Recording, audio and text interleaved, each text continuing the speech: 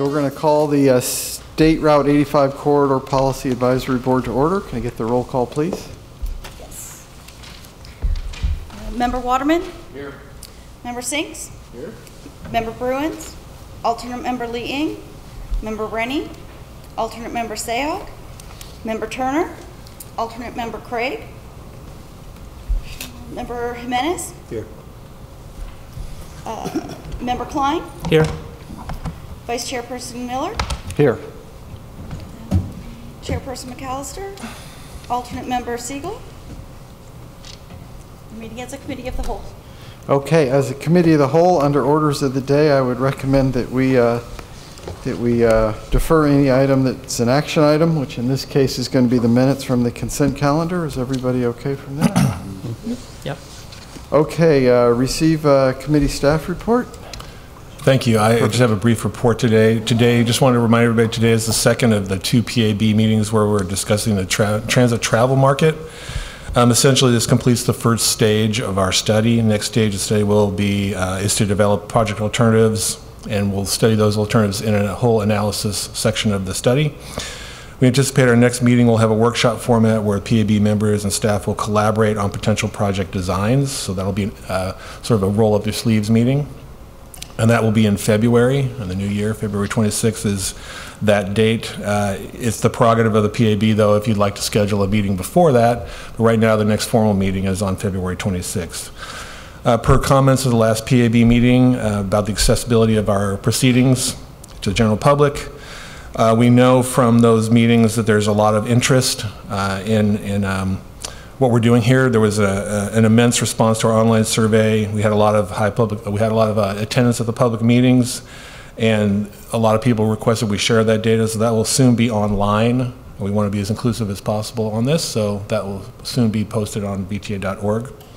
Lastly, as we prepared our agenda for this meeting, it was shortly after the conclusion of the last PAB meeting. We were hoping to get the analysis of the video survey data in time to present to you today. That came a little late, so we have a few remarks we're going to make about that, but we'll be sending that under separate cover in a few days after we have time to analyze it and write a report about it.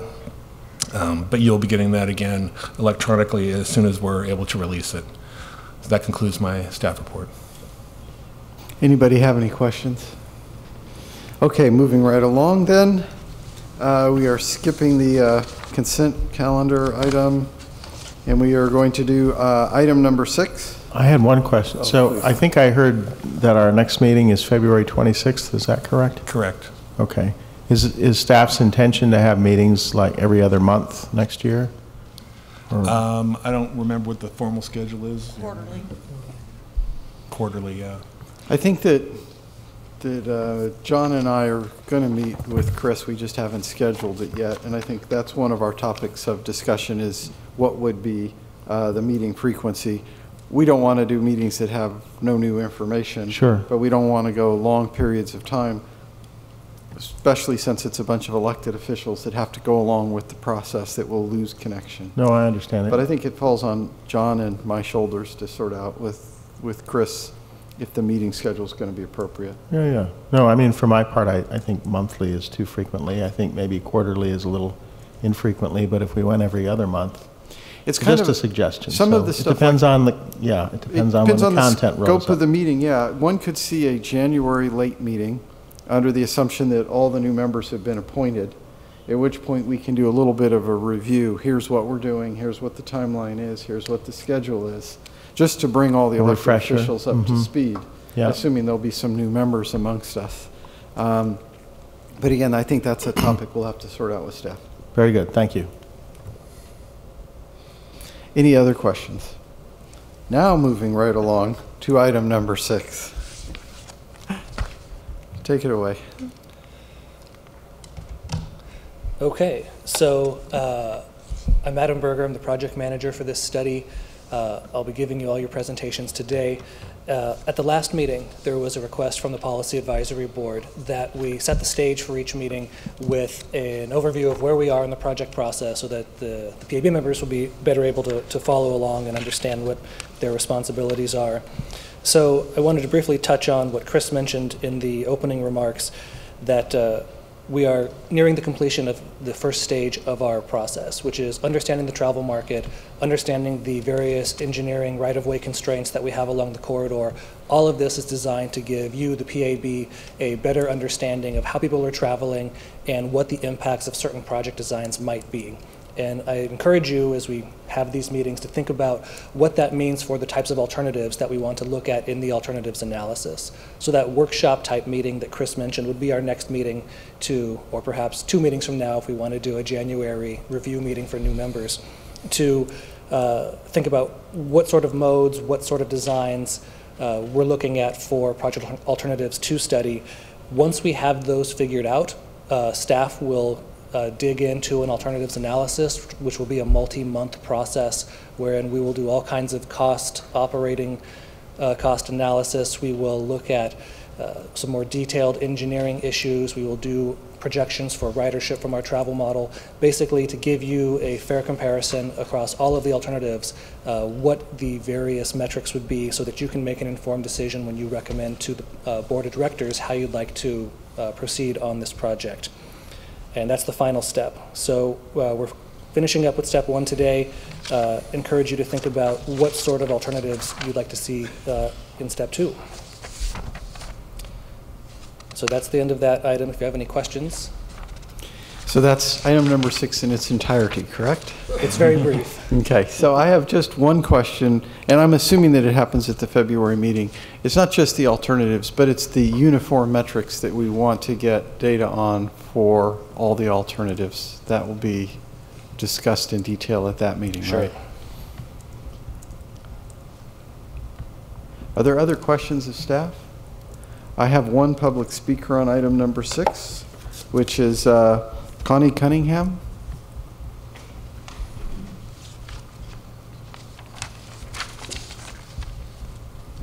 Welcome. Thank you. Well, good morning. My name is Connie Cunningham. I'm a resident of Cupertino. I wanted to express my support for light rail through our area, based on certainly our support through a vote for financial support for the light rail, and also to let you know and to encourage you to consider highly the light rail option for State Route 85. Thank you. Thank you, Connie. And I hope you'll be coming back later in the process as well. Any other members of the public wish to speak on item 6? Seeing none. Any questions or thoughts? Rod. Are we on schedule, the last published schedule? It's a good question. We are. Adam. Yes, we are, because we had an additional meeting in November to talk about the first step of the transit market analysis. We are developing alternatives early in the new year, which is what we projected at our September 25th meeting. Great. So best we know, we're going to be, we will have completed all the information we need to make a recommendation to the board next fall, correct? Yeah, the potential variability there will be how frequently the PAB would like to meet. When we made our projection in September, we were anticipating quarterly meetings. If you'd like to accelerate that process, we may wrap up this study sooner. It'll also depend on just how many alternatives you would like us to analyze. The more there are, the more staff time needed to crunch the numbers. Oh, fair enough. Thank you. Excellent. Any other questions or commentary? Since this was informational, seeing none, we're going to move right along. Item number 7. Okay, so we did an online study, and we now have all the results back to share with you, as well as a little bit of analysis. So this study was online for about 6 weeks, from mid-October to the end of November, and we received almost 2,500 responses, which is just a phenomenal amount, considering that we're talking about the potential for a project here. Usually we don't hear these numbers unless we're doing something that upsets a lot of people. So I imagine this will be something we hear a lot more about as we even get in our next stage of outreach, which is just really good for a project planning process to hear from the community in such large numbers. So let me go through the results here. We asked a number of demographic questions to get a sense for who we were hearing from and how representative that was of the public at large. So what you see on this slide in blue are the responses that we heard by demographic. And in red, I've come up with numbers for if the responses perfectly mirrored the demographics of Santa Clara County. Now, I don't expect that West Valley necessarily will do that, but I'd like you to have an understanding of who we heard from. We oversampled proportionally people who are middle-aged, slightly more males than females. We received more white or Caucasian input and less Hispanic, Latino, Black, or Asian or Pacific Islander input. And we heard a lot more from people who are on the higher levels of the income spectrum than reflects Santa Clara County overall. That may be reflective of West Valley. Just keep that in mind that this is who we heard from. We also heard from a lot of folks who live down in the southern part of the corridor. I don't know if this is just the amount of outreach and promotion that our San Jose partners did, but lots and lots of our respondents live in the San Jose area. We also have a lot of folks who are traveling pretty far north, Mountain View, Palo Alto, the Stanford area, even north of Santa Clara County, and quite a bit of folks who are going all the way to San Francisco. Perhaps there's a selection bias here in that people who are very frustrated and traveling a long time on Highway 85 are more likely to fill out a survey, but that's who we heard from in terms of travel patterns. We asked people about their trip behaviors today. How are you getting around when you use Highway 85? And about 90% of the folks responded that they drive by themselves, although about 20% of those people also indicated that they use a carpool occasionally. Assuming that they're likely to do that during the commute periods, I've charitably put them into the carpool or van pool category on the left chart here for primary travel mode. But it really is drive by myself and carpool or van pool that make up the most people in our survey. We found that about 90% of the people who travel along the corridor do it for work in addition to some others. And an interesting finding, about 1/3 of the people who travel along the corridor choose not to travel during the peak period. Just interesting to note. We asked people about their openness to transit, and we found that a lot of people are interested in something other than driving on Highway 85. About 2/3 of our respondents said they would consider a transit option. In the bottom left, or sorry, the top right chart there, would you be willing to convert to transit? About half of our respondents said that they were somewhat likely or very likely. I would put an asterisk on that response because each person is imagining a transit service of their own liking when they answer that question. What I think is more interesting is in the bottom left, when we ask folks about would you take transit, we find that people are very time sensitive, that once it starts taking more than 25% longer than their current option, they tend to have a very low tolerance for taking transit. Now, the interesting thing to note here is as we were analyzing the data, we found that young people were much less time sensitive, people in the 18 to 24 range. That may be that they can be on their phones, they can be productive without being at the office. Their time may not be as valuable yet. We also found people who live in San Jose were much more willing to take transit and to spend more time on transit. And I think that can be explained by this chart, which shows the duration of trips that people are taking. And we find that people who live in San Jose who responded to our survey have much longer commute trips than people in other cities. And I think this just illustrates the drive until you qualify aspect to the housing market here, that a lot of folks work in the northwestern part of the county, but they can afford to live in the southeastern part of the county. And so you see proportionally as you get further north into Mountain View, the trip durations are much lower. So we also asked people to imagine how they would get to the station, their access mode, which is their home to station trip, as well as their egress mode, which is getting from the station on the other end of the trip to your destination. And we found that most people imagine that they would take a car in some form or another, whether drive and park at a park and ride, drive and park wherever they can, or take a ride-hailing service like a taxi, Uber, Lyft. On the mode of access, about 15% of people were in the taxi, Uber, Lyft, and the rest were in other modes of arriving by car, but very little when it comes to other modes, which is quite a contradiction to VTA's current network, where about 90% of people arrive at their transit station by walking or bus or other transit mode. That just may be indicative that we have a very commute-oriented travel market, and the demographics of the folks traveling in this area are a bit different than those of the county at large. On the egress mode, again, favoring for some sort of car-oriented mode. About half of those would be a taxi, Uber, Lyft type service. On the other end, a lot more interest in walking and biking, or taking transit.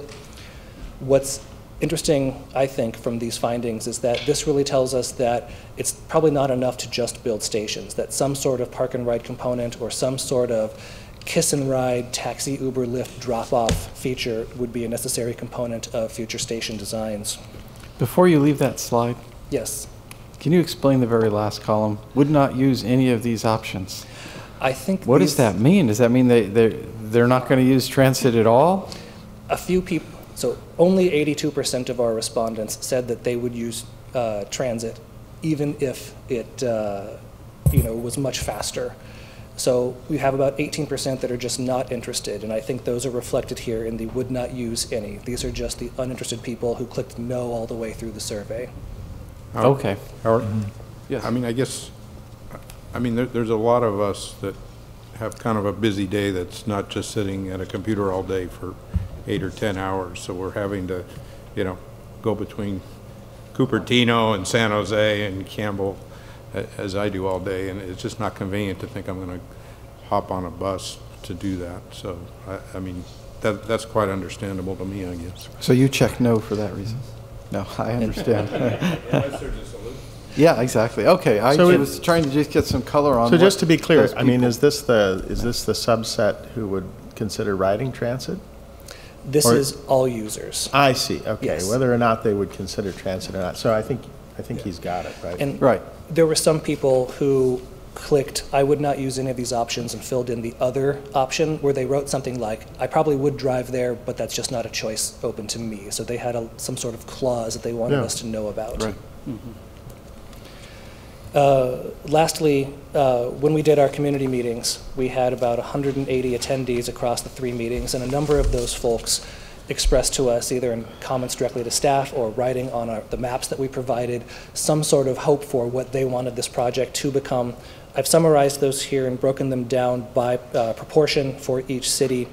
The things to call out, San Jose was very much interested in an auto-oriented capacity adding solution, perhaps representative of the speech that Johnny Camus gave prior to the start of this meeting, welcoming folks supporting. I'm so sorry about that. I didn't realize he was going to do that. I was a little embarrassed, but I think he means well. Oh, were you there? I was there. Okay. I was there, and I was cringing as he was talking. But not because I disagreed. I just thought, no. It should be very objective. You all should present the information, and I shouldn't really be giving my spinning things in the manner that I think it should be spun. So. Well, that's interesting. And then the Cupertino meeting, we talked a lot about light rail in the opening remarks. I think that may be reflected in the personal opinions there. In Mountain View, Councilmember Siegel just welcomed everyone as a fill-in for McAllister and didn't make any comments, and so things came out more evenly, perhaps. So that's it for this item. If you have back any up on that questions. slide, I just have to ask, right? There's all these things which in some way are technical. Bus rapid transit versus express bus versus improved VTA bus. How would an attendee be able to differentiate the positive and negative attributes of each one of those items? In the early going, we were trying to avoid the question of what should it be, and Right. rather talk about values. Are we moving people quickly? Are we adding capacity? Are we adding more travel options? Folks couldn't help themselves, though, on providing us some input, and we did tell them that everything they told us we would summarize and provide to you. But I'm just wondering, what were they told a bus rapid transit solution is, and what were they told an express bus solution is? We did not get into any explanations of that. It would be all their own understanding. So we should probably interpret the 3 buses in aggregate than a specific, oh, look, they want improved VTA buses and they don't want express buses, for example. I would interpret improved VTA bus as preferring to see money spent beefing up the regular transit system rather than being spent in this corridor. But otherwise, I think you can lump together BRT and express bus as a highway-oriented bus solution. But again, if you didn't tell them anything about them, how would they be able to tell what you just said? So did you guys tell them any differentiation of these 3 or not? We did not define what the modes were at any point in our presentation. It would just be their own understanding that informed their input. I mean, having attended this, right, the comment that I frequently got is, how would I know which one I prefer? I'm not getting any Data or anything. any data. So what I mentioned at the beginning, because I also spoke for, what, 2 or 3 minutes at the invitation of VTA staff, was, we know that a dedicated transit lane can carry, say, 3 times the amount of travelers that a single occupancy vehicle lane can. So my remarks might well have spoken in San Jose, might have created a much different configuration. But I think in our last meeting, right, staff was really clear that no, they hadn't really spent much time educating, and that was sort of deliberate. We were looking for organic remarks. But the next time we go out for feedback, we're going to staff is going to go through the merits of each of these things, like carrying capacity, what could we expect? So give some visioning to this that really wasn't part of staff's part of it. For me, my brain is saying that there's no way for a mere public person, everybody in this room, we're transit geeks, but a mere normal public person to differentiate BRT from bus from express, unless there was some context given. And so I probably interpret these as kind of lumping them together a little bit more to say, here's people are thinking some sort of bus solution. If you're in Cupertino, they seem a little more favorable about some sort of bus solution. Well, we have spent a few years with transit forums and other things here, so but people who came to this probably came with some more information than... Yeah. Again, it's the lack of context that would make it really hard to know which bucket. That was just a subtlety on that slide. I appreciate the data. And go ahead. 2 quick points to Member Sink's comment about what people are expecting. When we do get to the second wave of outreach, and we do have the alternatives analysis and all the metrics and estimated travel times and costs and everything, we're going to be asking the question again of, would you use this service? And at that point, folks will have a lot more information to give a very good response. So those questions earlier where I said put an asterisk in it, we should get a better shot at those. Yeah. Also in front of you should be a very thick packet of all of the public comments that we received through our online survey and through our public meetings. You're welcome to flip through those to get a sense for what people were actually saying, the public comments from the meetings of which were rolled up into this graph. It's also interesting in the graph that people didn't seem to favor as a generalized category express lanes. But are there any other questions? Then I have a member of the public. LeBron wants to speak. Thank you. So a couple of things. We didn't have the presentation ahead of time to look at, and there's no handout, so it's the first time I've seen this. Now, going to your question about BRT and Express, I don't even understand why BRT showed up there, because BRT are typically articulated buses that you run in dense urban areas, not in the middle of a freeway, and typically they cannot exceed 45 miles an hour, because I've actually been on a VTA bus from San Francisco to San Jose, and on the freeway they start going like this, so that doesn't work. So why they even showed up there, I've got no idea. And then express buses, everybody understands. They know when a 181 in gets on the freeway, it doesn't stop. Boom. It's actually faster than driving, and that's why I use it. The slide that actually showed the majority of people driving to transit segues directly into the comments I made at the last board meeting, where we have a massive issue right now with the VTA selling off parking lots adjacent to transit all over the county. It's a massive issue. We have to stop this. If anything, we have to increase the parking. I mean, Councilmember Jimenez is here and will testify that the parking lot on Cottle Road is absolutely full, yet nobody gets on the light rail. And it could be overflow from Kaiser, we don't know, but I can assure you there's a whole bunch of people who get onto the private shuttles. And all the private shuttle providers are using VTA parking facilities. So we're basically going to blow away all the private shuttles because there'll be no way for people to actually go where the shuttles go. And the only solution out of this is autonomous vehicles. But until autonomous vehicles start providing the last mile facility, we absolutely need to have parking near transit. Thank you.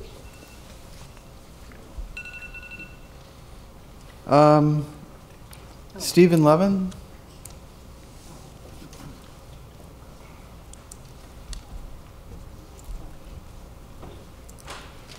Thank you. I came in late, so I didn't hear most of the presentation. I just saw a copy of the information on the back table. But what I heard, it sounds like some of you are trying to fight the responses that you got from the public and saying, oh, there's something wrong with those responses because they weren't educated about what they needed.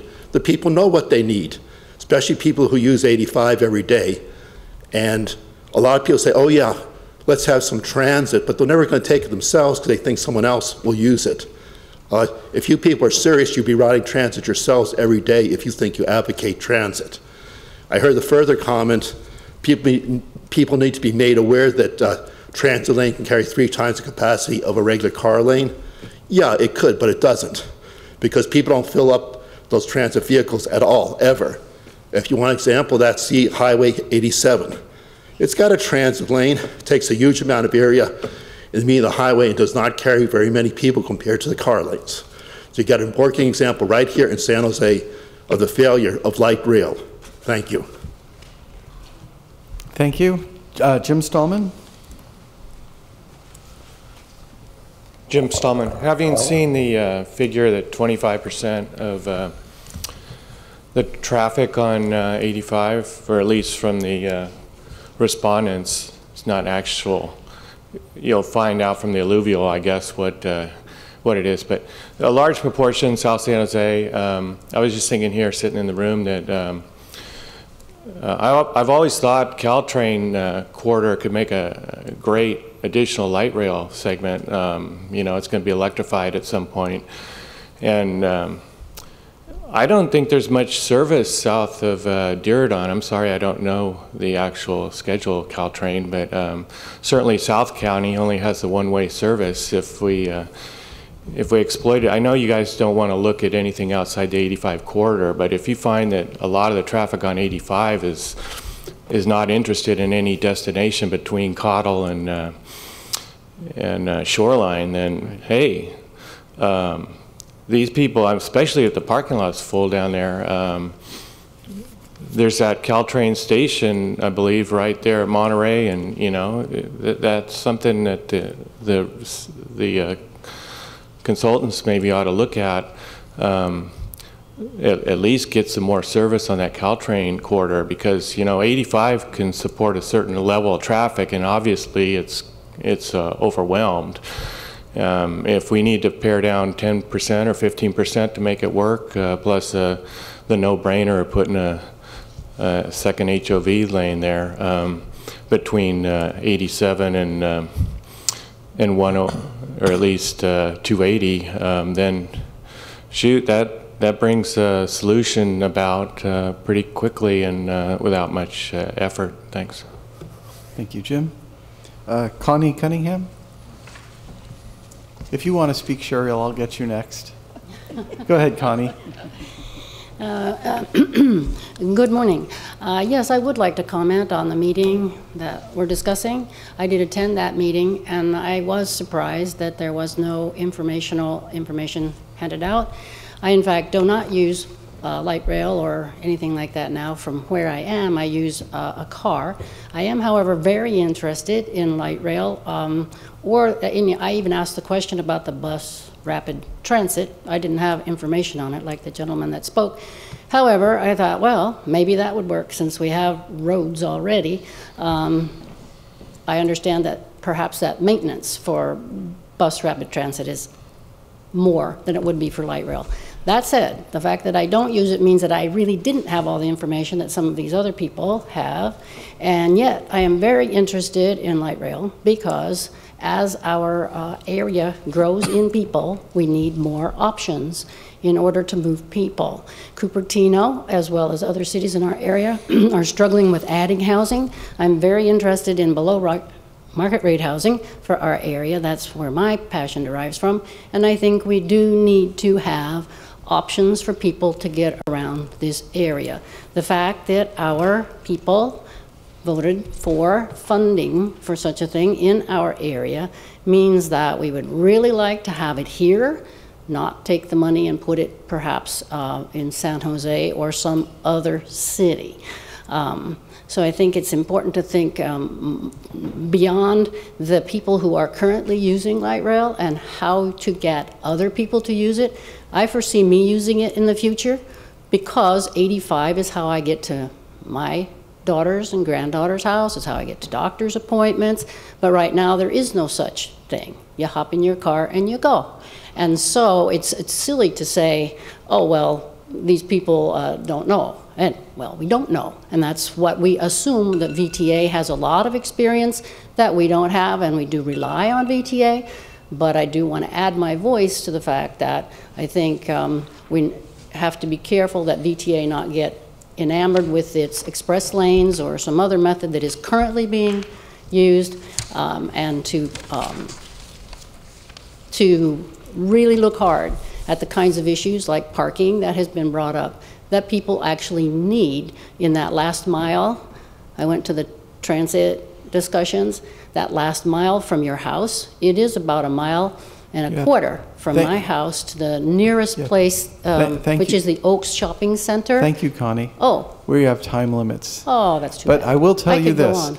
There is Okay. there is going to be an opportunity when we do have alternatives where there will be explanations to everybody about what the alternatives mean, where their local stations would be. And then I think there'll be a great opportunity for people who don't ride transit to make very informed feedback and commentary about the proposed options. And it'll be much more rich than what you had at this sort of meeting. Right, But I thank understood you. that. So thank you, and I hope to attend those meetings in the future. I hope you will. Sheriel? I don't see the tram system on this list of options. And if people had had that on their list when they took this survey, what would they have said about that? I would like to remind people that the original HOV lane converted to express lane proposal was only going to be able to put that extra express lane up to Cupertino's Stevens Creek and no further. And so I'd like to remind people about the problem that you have when you take 4 lanes and turn it into 3, or 3 lanes and turn it into 2. We see that on Magdalena coming from the north every time, and it just almost comes to a complete stop there, converting those lanes into fewer lanes. Same thing happens when you're coming from Mendocino and you go through Petaluma, the lanes, and it just simply stops traffic up and puts 2 hours extra on your trip.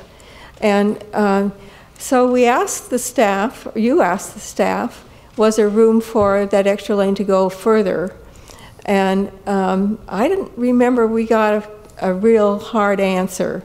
We got some ifs and ands and buts, but we didn't really get a hard answer if that would actually happen. And I suspect that if we actually would turn this, add a lane up to Stevens Creek and then stop, we would end up with even a worse situation than we have on 85 now. And so I'd just like to remind people about that problem, because that isn't really a real option. Thank you, Sheriel. 18 months ago, politically, we caught on to that very issue and we pushed the issue.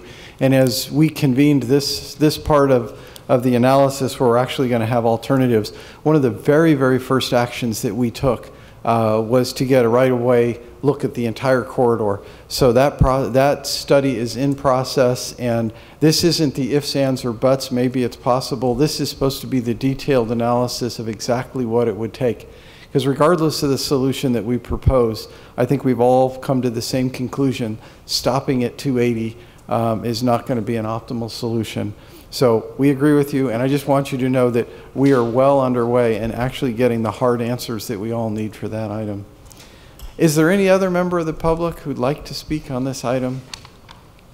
Seeing none, I come back to us. What discussion would you guys like to have? Start with anybody who has anything to say. Then we'll start with Rich. Oh, sorry. I'll try to keep it brief.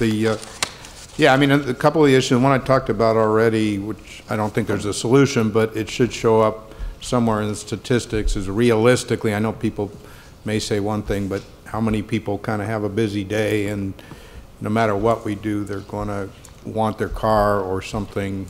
It may be Uber or something, but something to take care of getting around during the day. More importantly, you know, working with the cities to, we keep using this term last mile, but it's more complicated than that.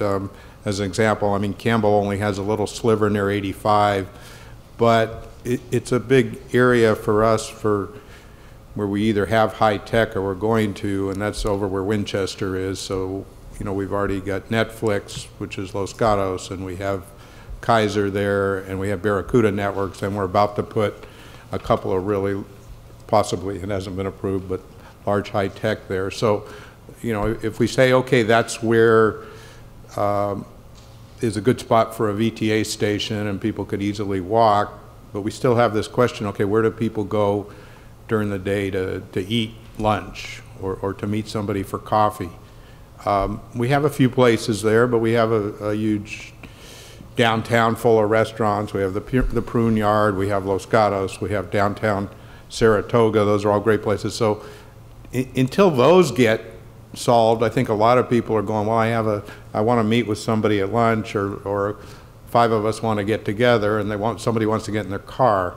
At some point, it seems like VTA working with the cities has got to address that. Again, I don't want to call it last mile. It's what's an easy way without a big bus, without you telling me I got to take bus A to get over to Campbell and Winchester and bus B to get over and bus C. People aren't going to do it. Thus, they're going to get in their car without a lot of coordination. That's where it is. So I think at some point, working with the cities, I know Howard and I have talked about that quite a bit, some kind of a local system to get people around to take care of things they have to do during the day that's local. Thank you. I guess we have another agenda item where we're going to receive the destination trip analysis. So I'm prepared to save most of my remarks then. I would just say, I mean, with regard to the survey, yeah, I think given that people's experience of transit modes isn't all that informed and rich, and we didn't really provide a lot of that at the beginning of the meeting, I kind of take the alternatives. I mean, Shereel talked about an aerial option. I mean, all this was user input, right? You didn't have categories. You didn't present alternatives. You just said, you presented this idea of transit. What I take heart from is page 8 here. You know, despite the fact that I would guess that most of the people in your survey, it's the blue one, yeah. Oh, let's see. Oh, I have different numbering. 8 in this handout, it's all blue. Respondents' openness to that one, yeah. So despite the fact that my guess is most of the residents of the West Valley down into and San Jose and the Almaden Valley don't really have a feasible transit option today, it was very encouraging for me to see that 65% would consider transit. And, you know, I think the numbers here, less time, same time, even the 25% longer, it's encouraging to me to see that people actually are open-minded enough and maybe frustrated enough with how they're currently getting around the valley that, you know, they're open to something new. So I think, to me, right, the survey on this, the data here is very interesting and hopeful. Thank you. Very hopeful. Go ahead, Larry. Yes, thank you. As far as respondents and, you know, as far as outreach meetings, we'll talk about, you know, kind of the next stages, you know, focusing on San Jose, Mountain View, Cupertino, I think was important, but definitely, you know, from at least verbal comments that I've received, you know, other locations kind of nearby those areas. So, you know, farther south, Morgan Hill, Gilroy, you know, trying to get more respondents to get feedback, you know, at both ends. So it's like, is to me is critical. So conceivably, as we move forward, something farther south than 101, also looking at Sunnyvale and you know, not specifically Mountain View, but there, as you look at the highest point and kind of looking ahead at the next section, you'll see that El Camino, which is basically the divider between Mountain View and Sunnyvale, is one of the biggest kind of destinations as far as that's concerned. So hopefully, as we're looking at the next stages, trying to get those sorts of residents, just looking at, you know, one of the citizens talked about Caltrain, and definitely Morgan Hill and Gilroy are kind of underserved from Caltrain, but a lot of people still, that's their main focus. And I think a certain number of the people on this 85 corridor are those kind of long haul commuters to a certain degree.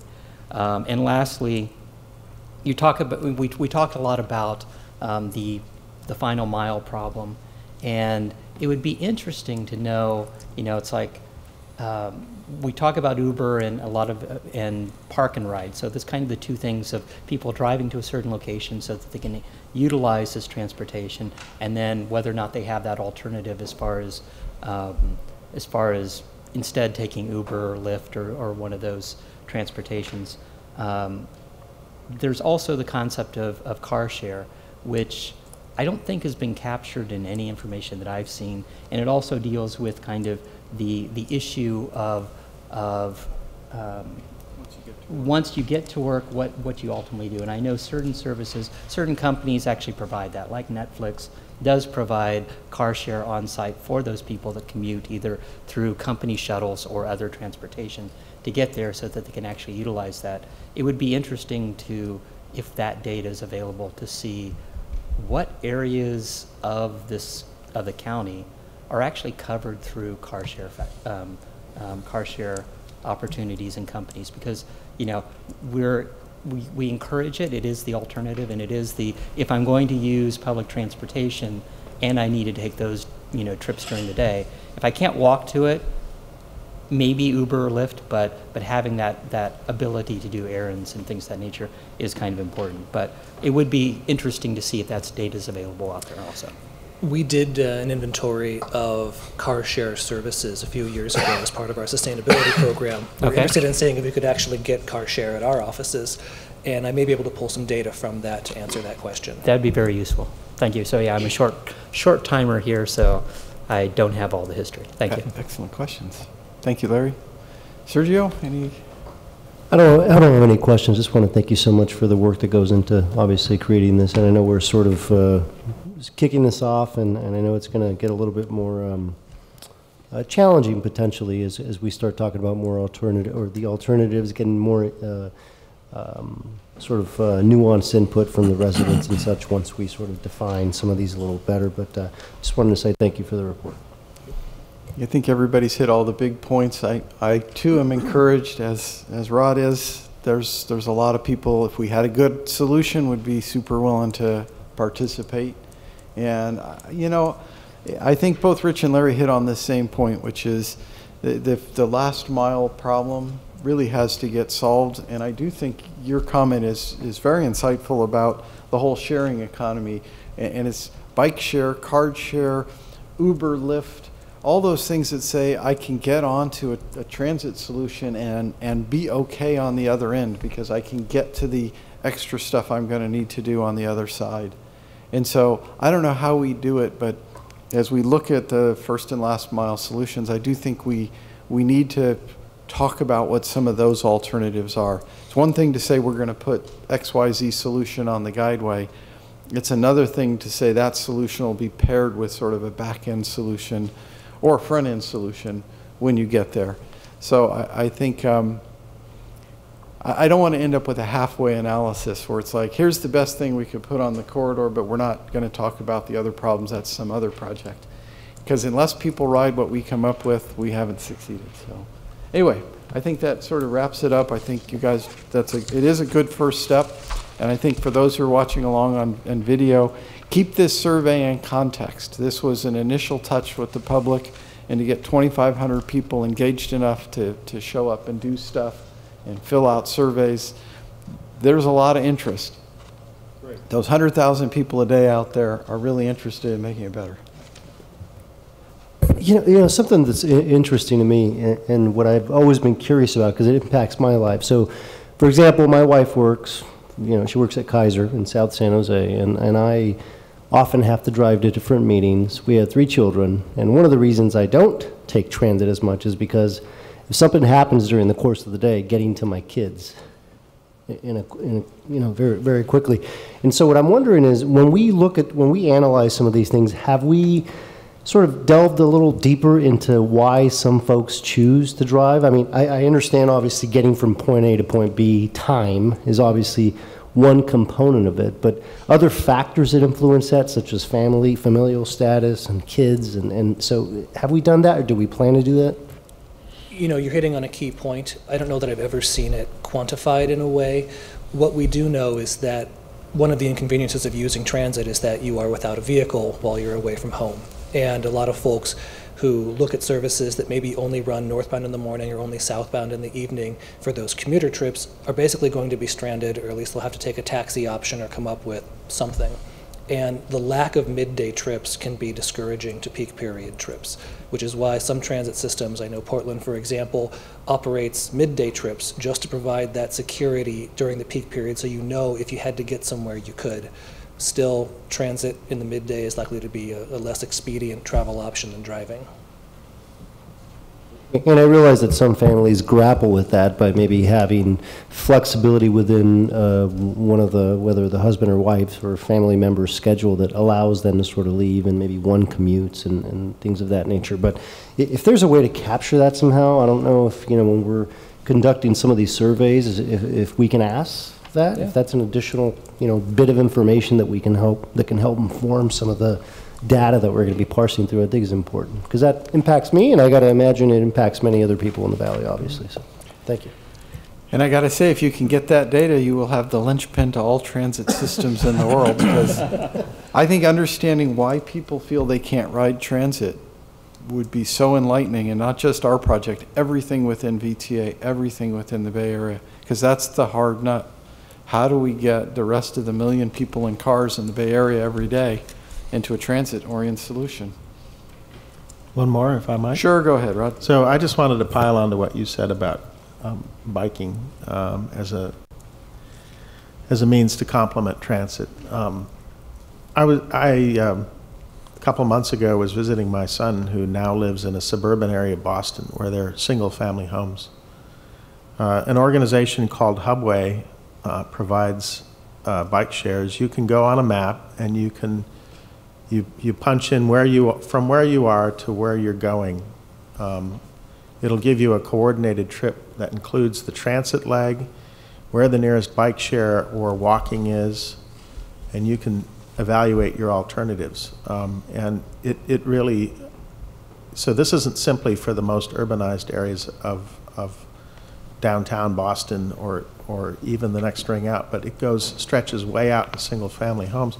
It seems to me that, from my single-family home, I'm probably going to be walking or taking a shared Uber or Lyft to a transit center, say at De Anza College or across, something like that. But once I've done that, right, between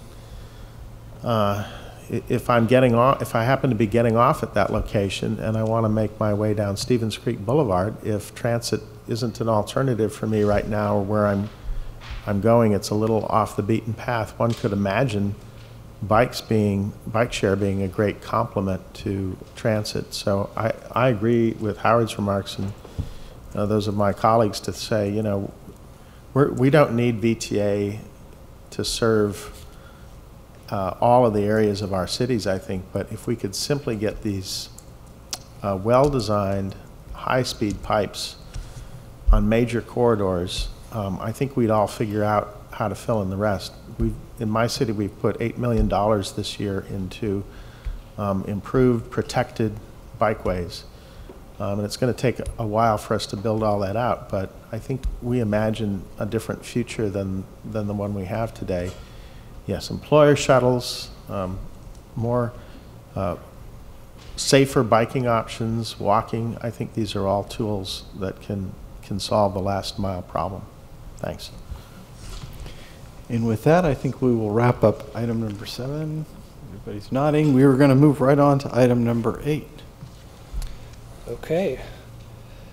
So this is a really fun bit of data. It's quality of data that I don't think we've ever had at VTA for another project. And so it's very exciting to look at. This is origin destination data that we've purchased from a company called Streetlight. And what they do is they track mobile device location information, and they see that if your device is stationary for a while and then all of a sudden it moves and now you're stationary again, that's likely going from an origin to a destination. They define a trip that way, and they have their own algorithms for cleaning that up as best they can that are proprietary. They keep a master database of all trips well beyond the Bay Area, but we just queried part of their database, 12 months of data to get the averages of how people are traveling from one location to another. And you have a handout in front of you that explains how we broke the county up into 41 different zones and looked at, the way you should look at that is we asked the question of the database of all the trips that start in zone 1, how many end up in zone 5 and zone 7, and they give us a proportional breakdown of all the trips that originate in that zone, which is great, but it doesn't exactly tell us how many people that is. They're not able to provide that since this is not a complete sample. So what we did is we used our travel demand model, which is the computer software that's calibrated to real-world observed conditions to estimate the propensity of each of these districts to generate trips. And we multiplied the proportional values we got from Streetlight by our own travel models to get a sense for just how many people are moving between all of these zones. And I should point out that we're looking at trips between all these zones. This is not just trips that occur on Highway 85. Parallel routes like Blossom Hill and De Anza Boulevard are going to carry some of these trips. So we're looking at well more than what 85 carries. So these are our 41 zones, 39 on the map and 2 more in Morgan Hill and Gilroy. And what we did is we started thinking, how are these folks traveling along the Highway 85 corridor? And we grouped these into what I call super zones, where we broke them into 13 groups that you see on this slide that were roughly approximated to be adjacent to another station or a likely station location along the Highway 85 corridor. And for many trips, this makes sense. For some that are on the borders of zones, people probably would take another trip. It's a little bit arbitrary, but it gives us a sense for how folks are flowing all the way through here. And what we did is we then drew all those trips in this alluvial diagram. So I'm sure this looks chaotic at first, so let me explain what's going on. We're looking at about 2.8 million daily trips that occur in the county, and each of those bands represents a flow from one super zone to another super zone. And the thickness of the lines is indicative of the volume of people. Thicker lines means more people are traveling between those zones. Thinner lines means fewer people. And from the perspective of someone who is designing transit service, what I would love to see on this chart are thick lines going long distances, because that tells me there's a strong market of people traveling a long distance where the inconveniences of accessing transit and waiting for the vehicle can be offset by a lot of time in the vehicle, saving time. I'm also looking for the distribution of people along the corridor. Do we have areas that have low volumes, areas that have very high volumes? This can inform the type of operating plan.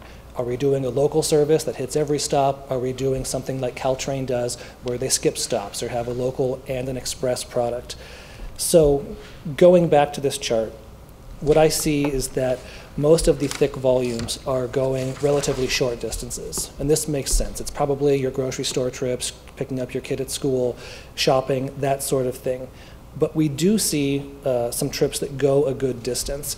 To give you some perspective on what this is, if you imagine the band of trips, the thin line that goes from number 10 Almaden Expressway all the way up to the furthest extent of our corridor in the US 101 North area, that band is about 5,000 daily trips. So you get a sense for how many people are moving along Highway 85, and that matches roughly with what we're seeing from our Caltrans and other data, so it's reassuring. We looked at this also in the peak period. That's when we have most of our congestion, when transit is going to be most competitive. In the morning peak, a more definitive flow of people traveling to the north.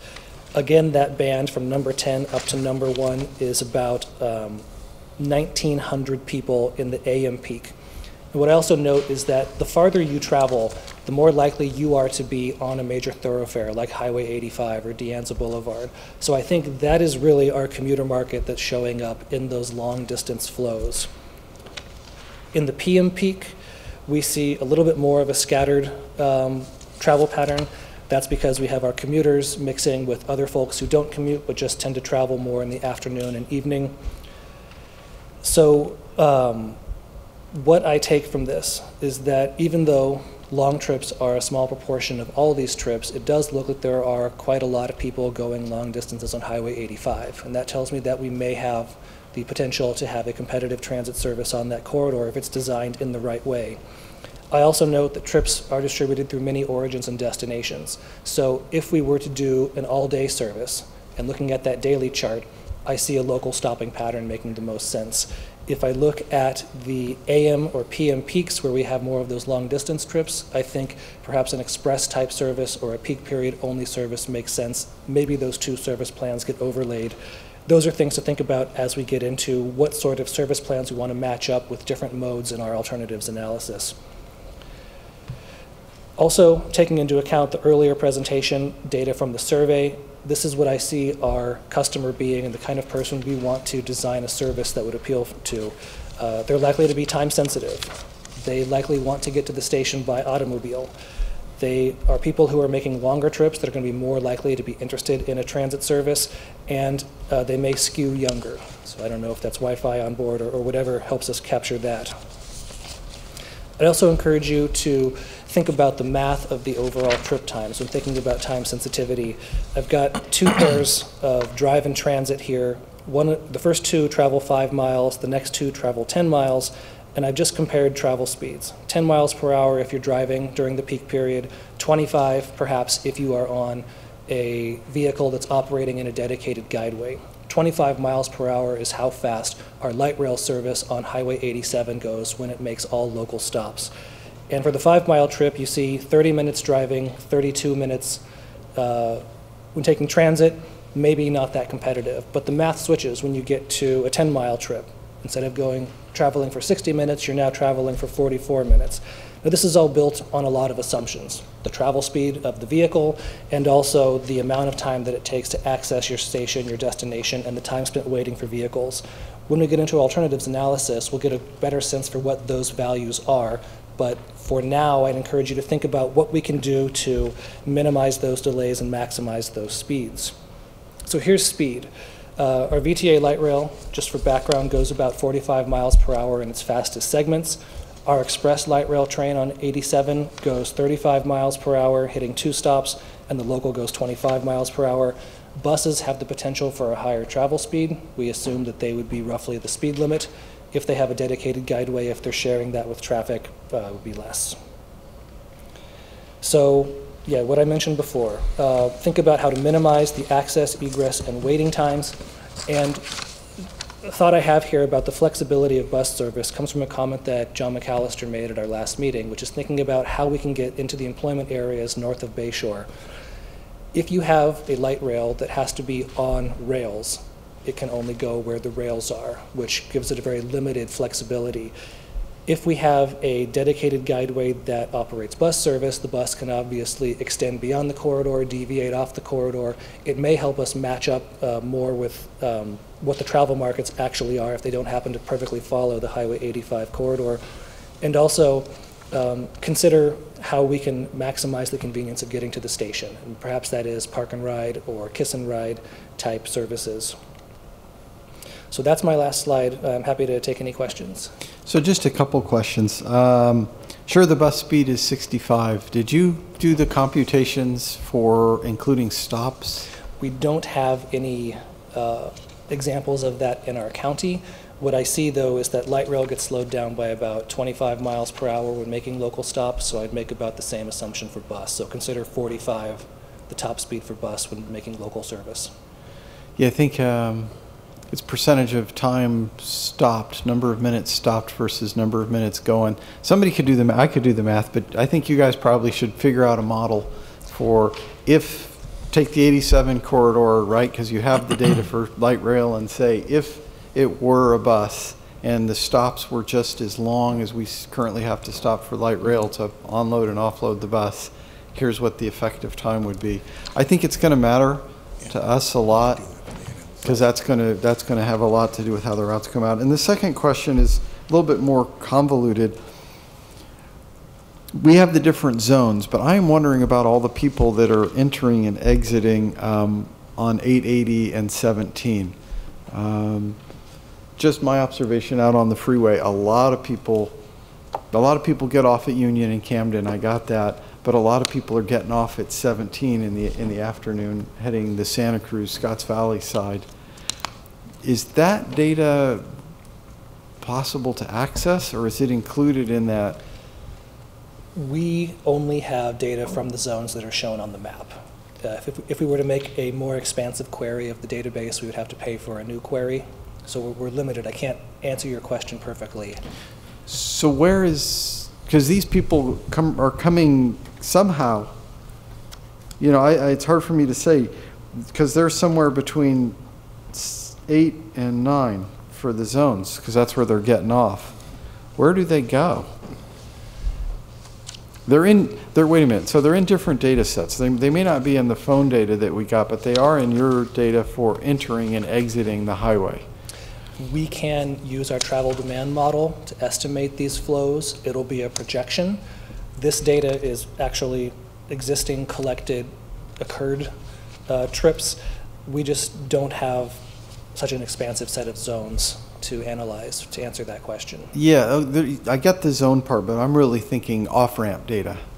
Don't we have off-ramp data for the whole 85 corridor, so we know how many people are getting onto and off of 17 relative to getting off at Union and Camden? You guys presented this about a year ago. Yeah, we do. Yeah. We do have that. It does mix on 17, but yeah, we can. There's loop data we can get from Caltrans. Yeah. In a way, I think that's sort of relevant. This is not the only possible source of data. I think this gives us some picture. I think that some of the other pieces of how many people are getting on and off at each off-ramp gives another view of the same data, and it will fill in the 880-17 split. Really, I didn't mean to preempt with that question, but anybody have other questions? And then I have a member of the public who wishes to speak. Rod, go ahead. Thank you.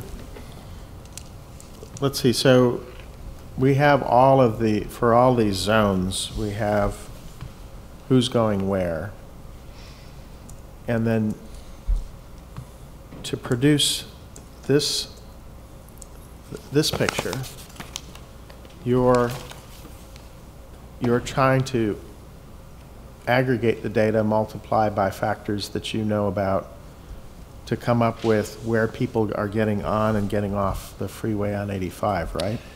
I'm just trying to understand the data. These are trips between zones. They are not explaining how people travel on Highway 85. That's certainly in here, but it's mixed in with all the other trip patterns and trip modes that we see on other streets. Yeah, for example, some of these people are on Highway 9.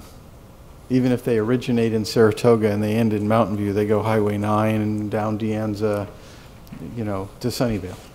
And that would show up as a Saratoga to Sunnyvale trip. It doesn't mean that they got on Highway 85 in Saratoga and got off at El Camino. No. It just means that they got there. And what we can this is data between what you called on the map super zones? Yes. Okay. And what we can do in our query is sort of dissect this, we set up a number of zones called pass-through zones at various points on Highway 85, so we can see how many people are coming from each zone to each zone that happen to travel through there. We can do that analysis, we just didn't have it ready in time for today's meeting. And you could break it down into the smaller zones, I guess, as well, if we wanted to get more granular or not? We could, then it just becomes a very complex alluvial diagram. I see. No, I appreciate that. Well, this is really very interesting. Yes, it may help us figure out where we might best have stops on a corridor. And I mean, to the point of you know, how long things take, I think what you've told us is that our current light rail technology operates at maximum 45 miles an hour, so it just can't go faster than that?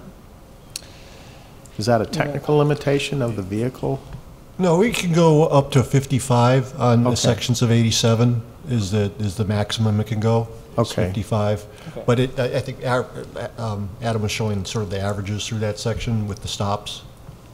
So the average with stop is 25, if I understand correctly. Yeah, that was the local. With all local, 35 on the express stopping pattern. 35. And when would it go?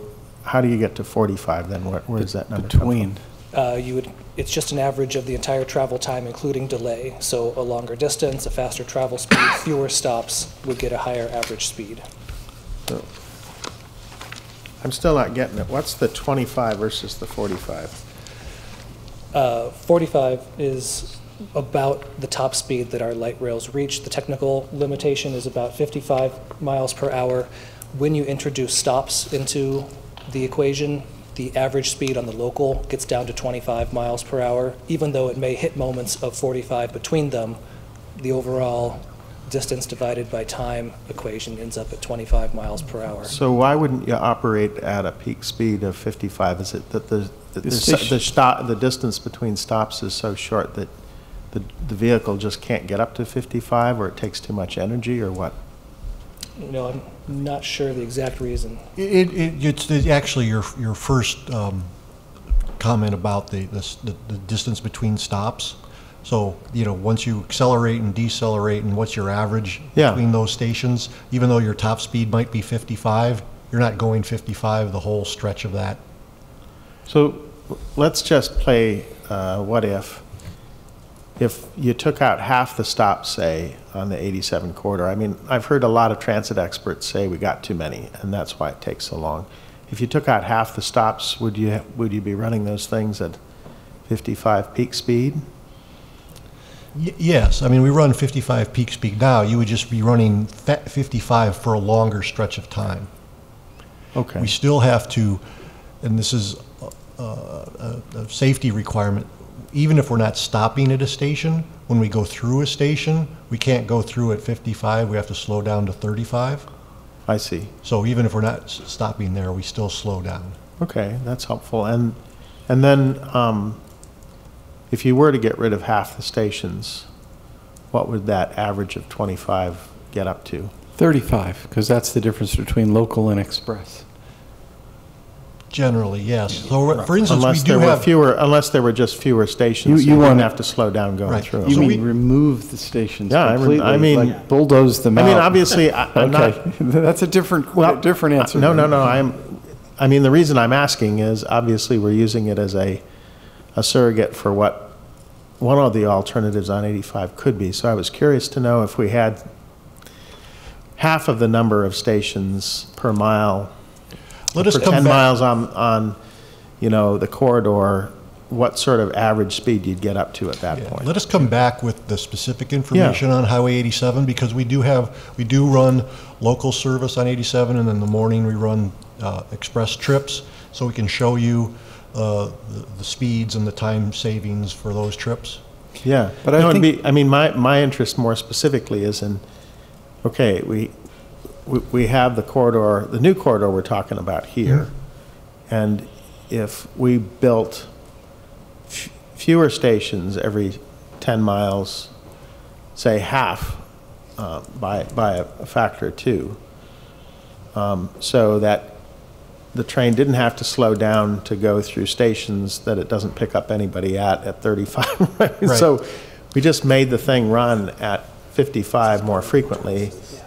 Yeah. What sort of average speed could we posit? Right. it And to what we go? would do, and those are the kind of, let's say, sub-alternatives that we would look at when we start looking at light rail, because we would put that into our transportation demand model, and it would say, yes, you're going to pick up more people by going faster, but you're also going to lose some group of people because they don't have that closer station access. Sure, or we'd that- need a more extensive last mile connection to the Right. fewer stations, so right? it runs those numbers, and we'll be able to produce numbers that show you what the sort of the benefits of either version Yeah, are. you guys have the acceleration, deceleration, and the bus or the station time from the 87 corridor. So you guys could give us a model that said if it was 1 mile between stations, 2 miles between stations, 3 miles between yes, stations. yes. There you go. I think if we had a little table that said all that, I think it would help us with sort of the intuitive element of, boy, we could go this fast, and we all know what the curve looks like. A lot of stations, it's going to go really slow, and there's going to be sort of a knee of the curve, you know, where you start to get up to that 45, and it's going to have to go a long distance to get up to 50. But I mean, for us to have that intuitive thing, I think a table could be built with the profile that we have right now. Sure. These questions are perfect for the February 26th workshop that we're planning. Aha. I plan to arm you with a bunch of data leading into that about just what can be achieved on each of the travel speeds. And when we look at the different alternatives, we can look at some with many stops, with few stops, and see how those compare at the end of the analysis. Well, let me just express my appreciation for you having gone out and having pulled the data and then factored in your model. I think this is very informative and helpful for us to consider how we Any other questions approach this. of staff? I have one public speaker. LeBron, you want to roll in? You want to come?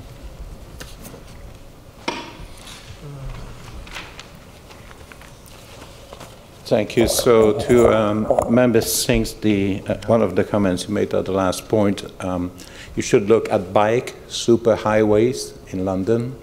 You can look them up on YouTube. It's faster than transit because they don't stop anyway. They're blasting through London at close to 30 miles an hour. Now, looking at this, I've got many problems with this. Now, when you see this massive blob that says Almaden Expressway, well, guess what? That's the whole of Almaden Valley, because there's absolutely no other way for these people to get out of there. So this is why you get this massive blob there, and that's basically where everything chokes up, both 85 and 87. So that needs to be addressed, you know, for these people to be able to get down there. I've got a real problem with both US 101 North and South. I've got no idea what happened there, but that clearly does not reflect what's going on there.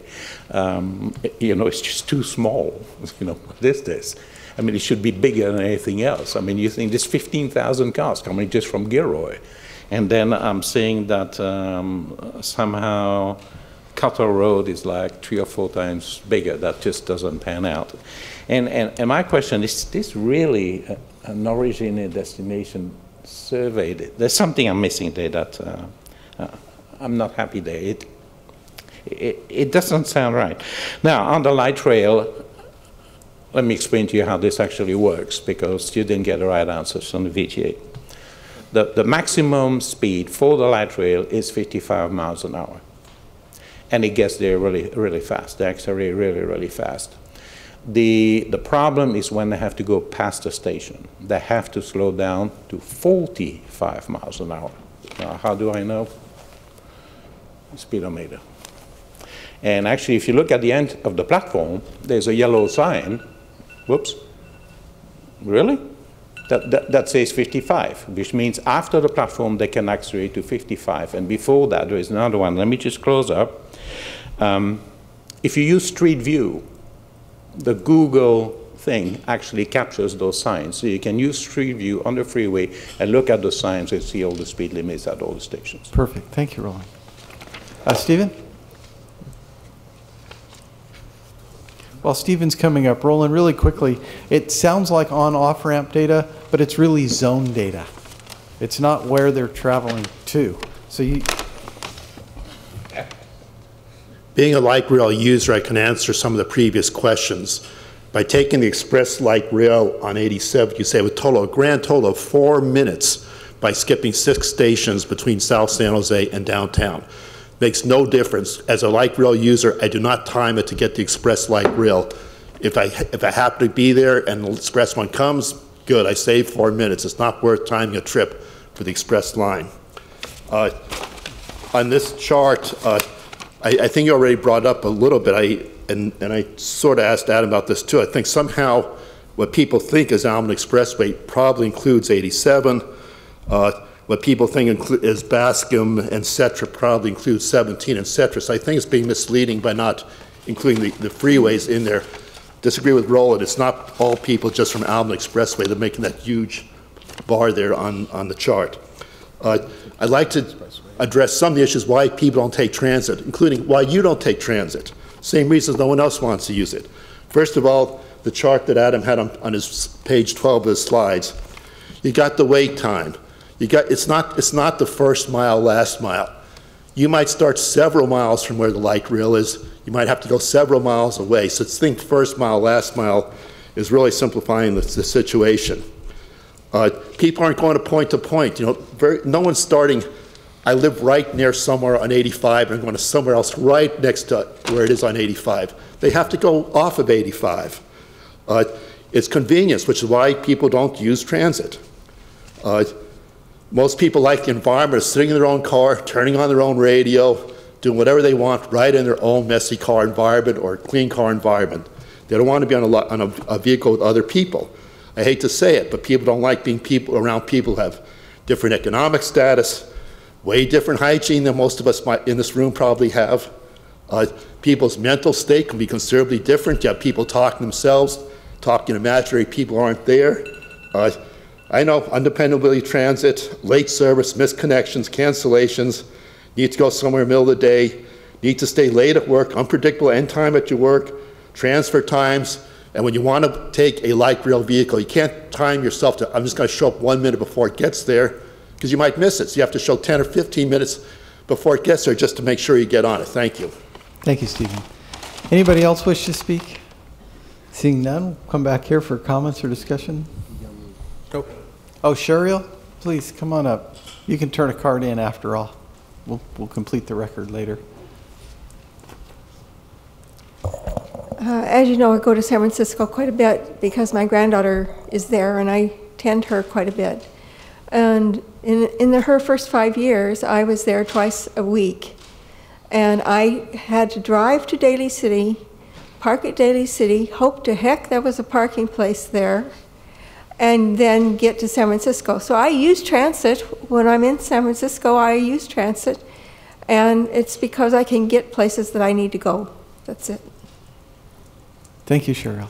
Anybody else who wishes to speak? Now, seeing none, I'll come back to us. Anybody have any further comments? Go ahead, Rich. Yeah, since this is, I think will be my last meeting. I haven't been here that much, but so I just wanted to make sure I'm representing Campbell on the issue of, I think a couple of you are talking about expediency versus where things exit. I mean, I believe, I think there's no exit on Winchester on 85 now, right? Isn't that right? Yeah, which way you're going. But I think the way I usually go, you have to go to Saratoga, and it has been pointed out, if you're going at the right hour and everybody's going to school, that's backed up and it'll take you an hour just to get off the freeway. So, and the more important thing is what I was talking about before. We're doing a lot of plans in Campbell, as is Los Gatos, as to what goes on at 85 and Winchester,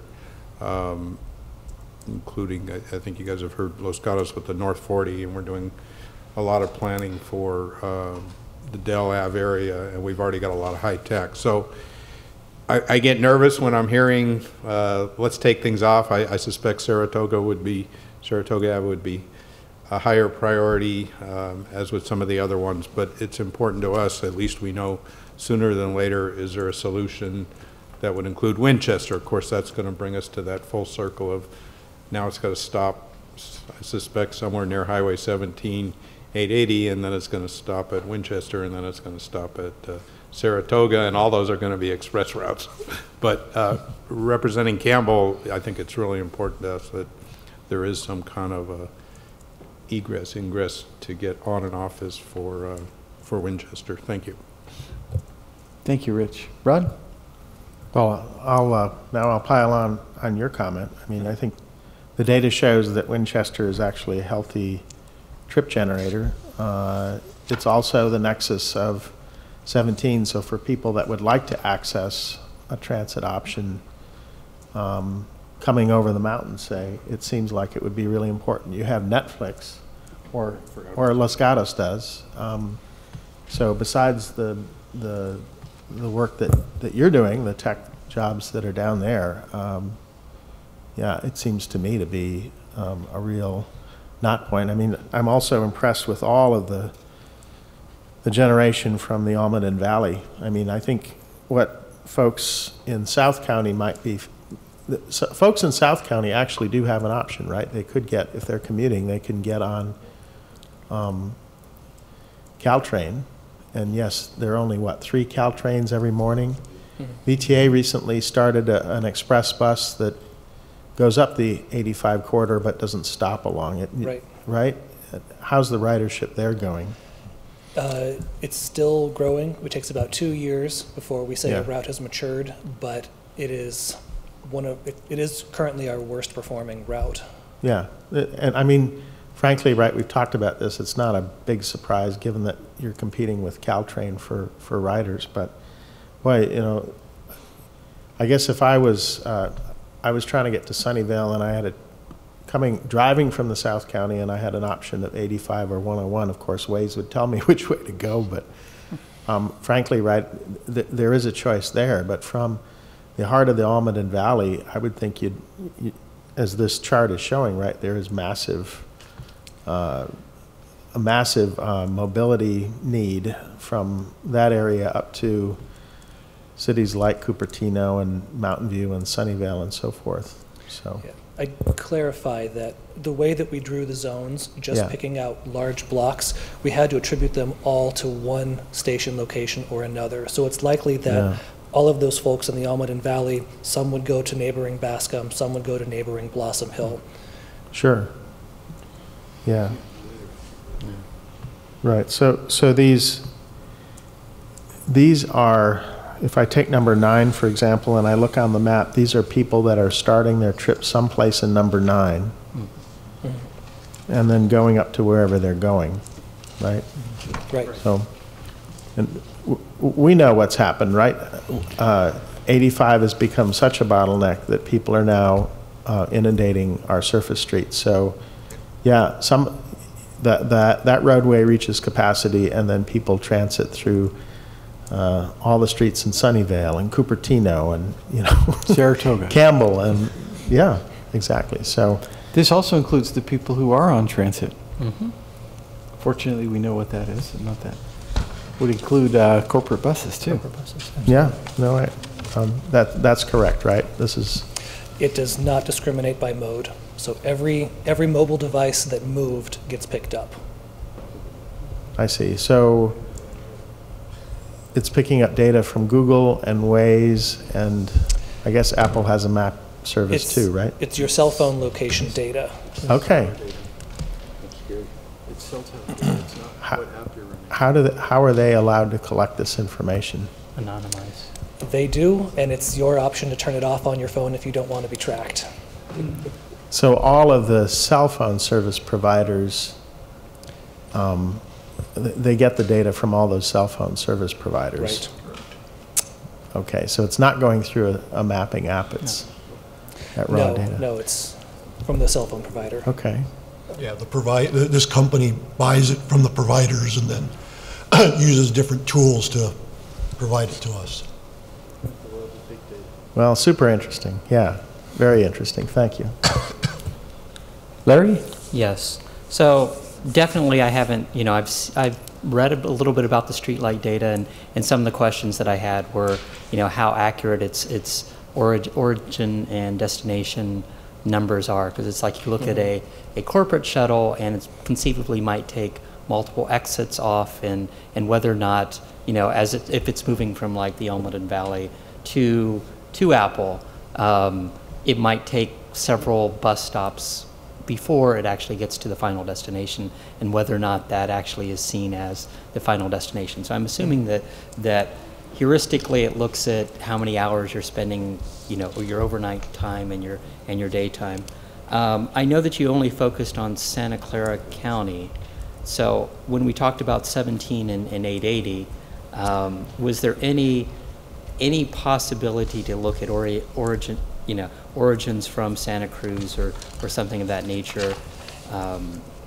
Yeah, we had options for how robust of a data package we wanted. Right. And we picked one for $9,000 that limited us to these 40 zones. So Okay. we could have gone bigger, but we went middle of the road. So Okay. I can't, from this data source, quantify those trips.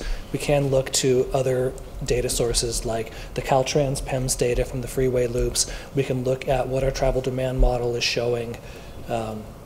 But yeah, I don't have a perfect number for you. Okay, because I have, you know, I know people who work in Sunnyvale that come from Monterey, stop in Morgan Hill, you know, pick up the Caltrain and end up in downtown San Jose or downtown Sunnyvale. But similarly, depending upon what service is provided here, that same capability of coming over Route 17 and stopping in Campbell, Los Gatos, you know, San Jose, wherever the appropriate starting point would be, and doing a park and ride sort of thing would be a definite possibility here, and understanding how many people are coming over the hill and targeting these similar zones would have been useful, but I understand the resource limitations. Other than that, I want to thank you very much for this data. You know, it does give you a visual representation of, at least to some degree, you know, a feel for where things start and end. And yeah, we're missing a certain amount of data and numbers, but I do agree this definitely helps you visualize how transit or possible, you know, public transit routes might actually take place. So thank you very much. Sergio? I have no comments. Thank you. Yeah, so we'll just wrap this up pretty quick here. You know, as we try to understand in great detail what's going out on the road, there is no one way that you could see the whole problem. You know, every measurement is looking at one part of the elephant. And I do think the loop data is probably pretty complementary to this and probably gives us some more corridor-specific data, give us some insights to potentially those coming over the hill. And I think all these data sources aren't giving us the answer. All these data sources are just giving us more context. So as we come up with answers, we can validate those answers against what we think people are doing based on these data sources.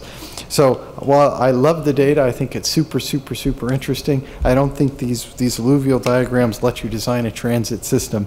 I think they help you analyze possible solutions from a certain perspective. And I think that's super useful, and it is super good to have this detail of data. But just for everybody who's watching at home, this is not the only data source. It's not the only way to measure the way people are moving around. And it's not the only way to measure who's potentially could use transit on Highway 85. So I just keep that in mind. And then Adam, you got any final comments for us before we close this? I would just say that as you start thinking about the potential for what a project could be, we always start at an extremely high level. Where should it go? What mode should it be? And then we start getting more specific. We pick alternatives, we analyze those, we put those through more rigorous data analysis. So we're right now transcending the high level to the medium level to do our alternatives analysis. I presume at the end of that, this body will make a recommendation. If that moves forward through VTA's board, we'll get into environmental analyses, which will be even a more fine-grained, lower level, even more alternatives analysis. So just keep in perspective where we are right now in the process. Great. Oh, Larry's got something else. I'm sorry. You know, as I was looking at the data, a little bit closer, I had a question. So are we, from a data standpoint, you're looking at origin and destination. Are we sure that transportation mode along 85 corridor was part of this? Meaning, you know, I look at like zones between, especially like Almaden 9 and 10, if it's from one zone to the other and just went over 85, or did it actually go along the 85 corridor? Meaning, if I'm going 2 miles within the same zone, was that also captured in the same data?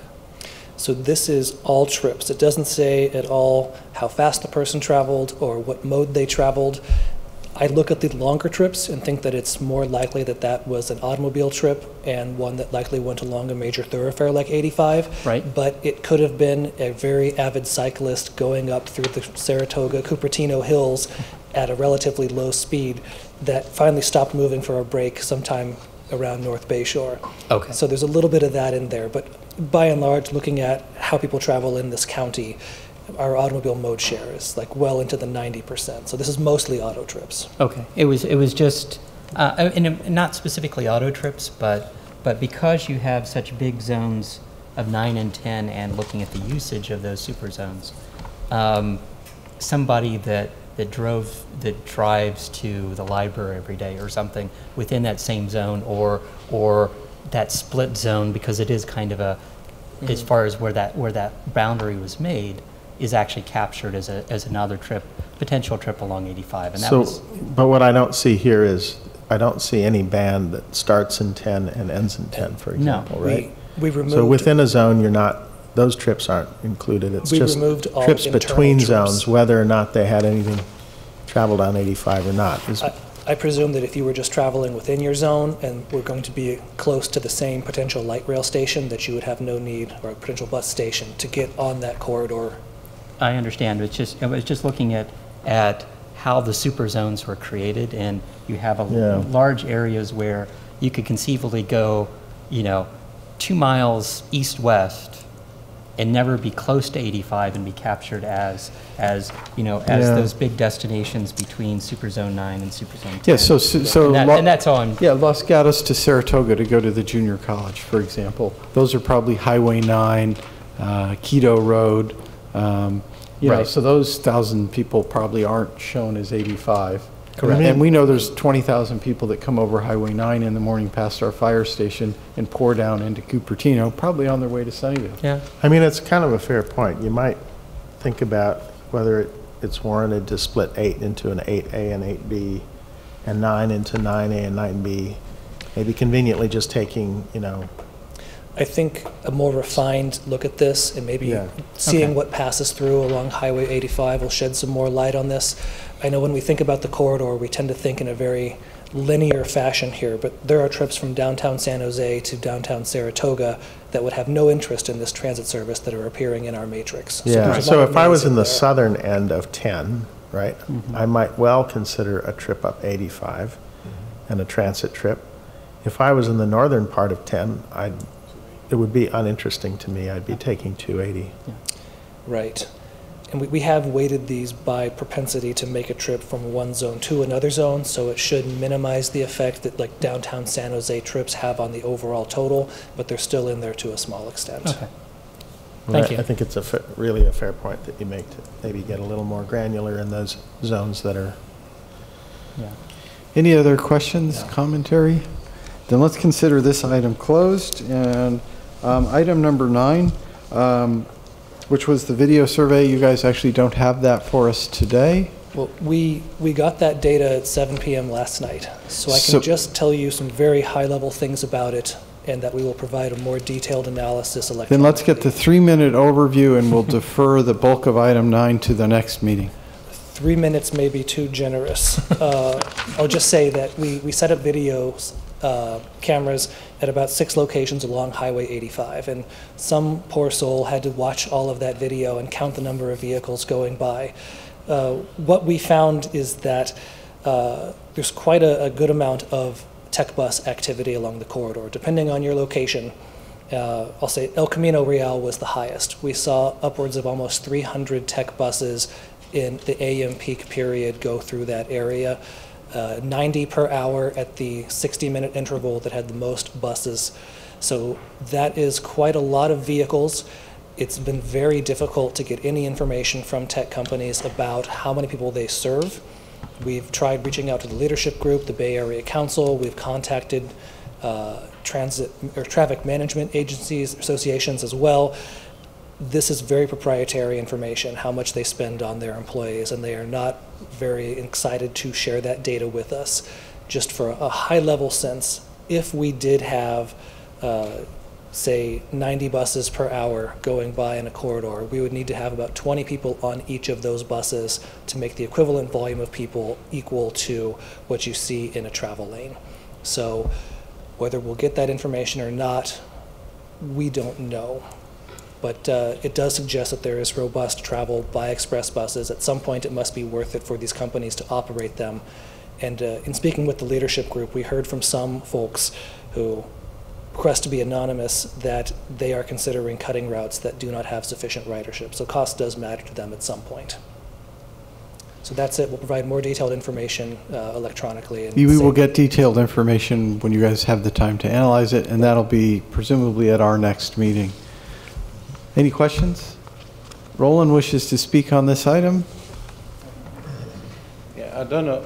This is very brief. I don't know if the videos captured this, but to the question, I forgot who asked this, about who is competing with the VTA on 101 to Gilroy, the answer is very simple. It's called van pools. I don't know how many of these systems are operating, but people clearly cannot afford to Uber, I mean, on that kind of distance. But they can certainly afford, you know, to pool together and get onto a van pool, and the service is actually profitable. So I don't know why we're running a 185. Thank you. Stephen?